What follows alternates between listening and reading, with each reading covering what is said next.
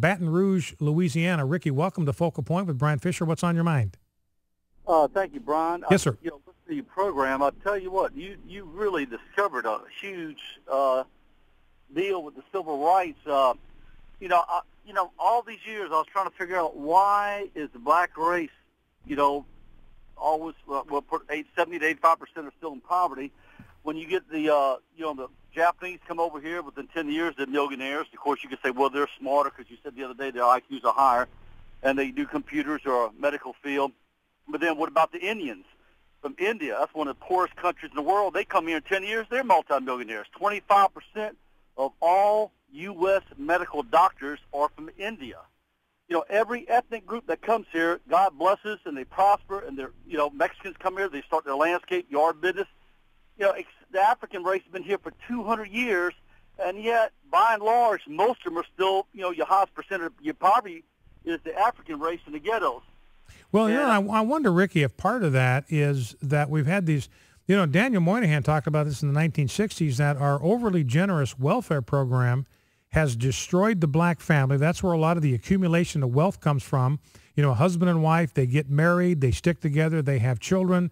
They're highly motivated to provide for them. The father now has a responsibility to go out and work and provide for the needs of his wife and his children who are depending upon them. There's a little miniature civilization there that has tremendous incentives for the husband and the father in that environment to work hard to provide for people who are counting on him to come through for them. That does something good for a man, to feel that there are people that need him to be out there working hard. If the government comes in and offers all of these welfare goodies and basically says to young African males, look, we don't need you in the home. Government will be there to provide for you. Government will be there to give you what you need. We'll make up for all the differences, the things that you don't supply. We'll be there to take care of that for you. They say the same thing to young black women. And frankly, we're seeing the same thing, Ricky, now in the white community. This isn't a race issue. This is a human nature issue. There are twice as many white families now that are headed by young, single, poor moms than there are black families in America. Not a lot of people talking about that, but again, it's the same corrosive impact of an overly generous welfare system that robs people of initiative and self-sufficiency and self-reliance, and I think impoverishes the human spirit and the human soul. All right, Ricky, listen, thank you for the call. I appreciate that.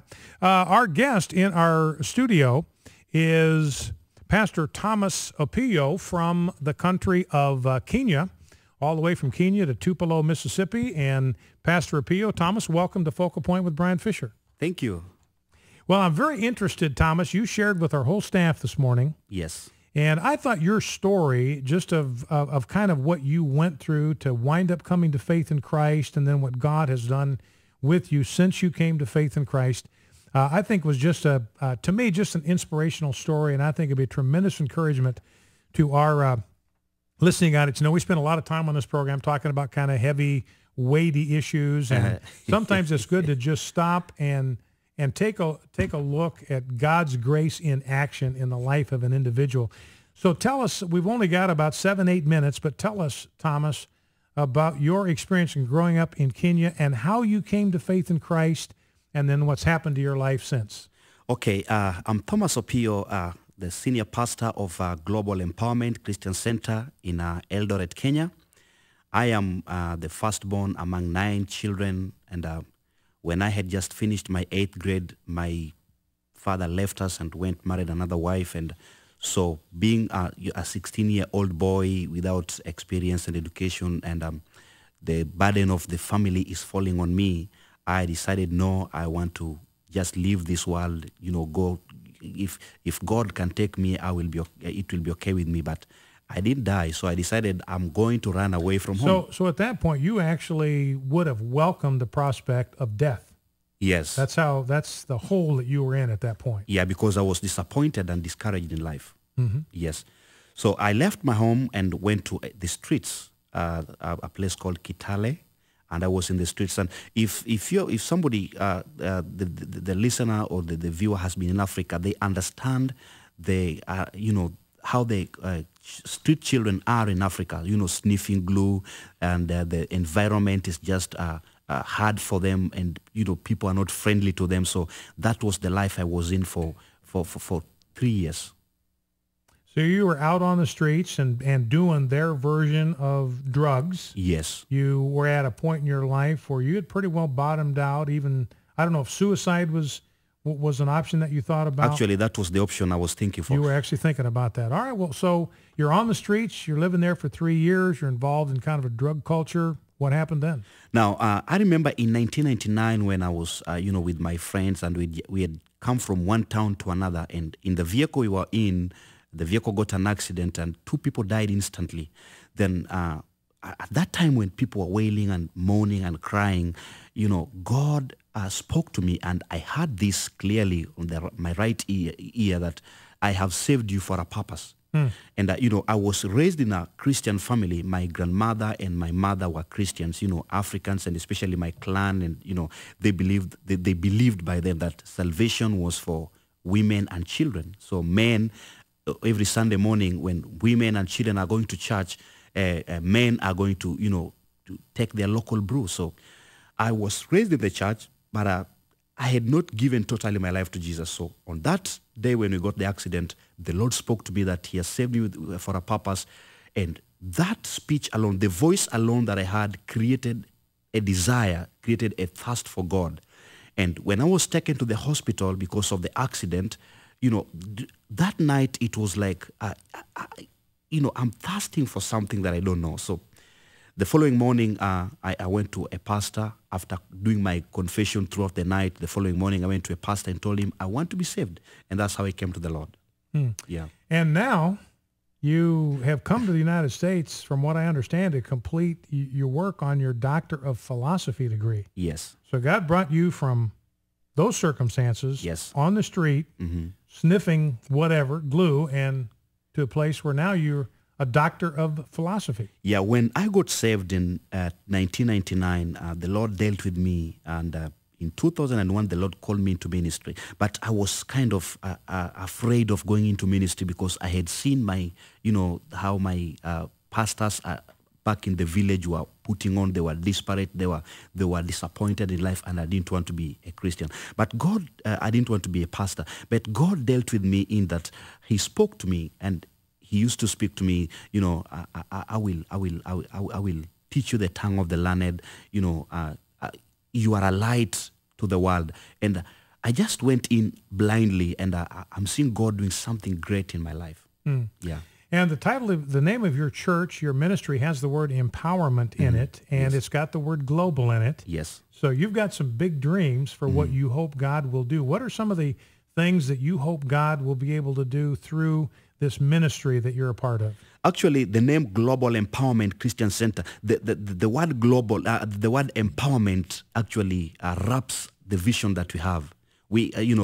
God has put in my heart the desire to empower, not only spiritually, financially, empower socially, empower every kind of empowerment that can be done, even educationally.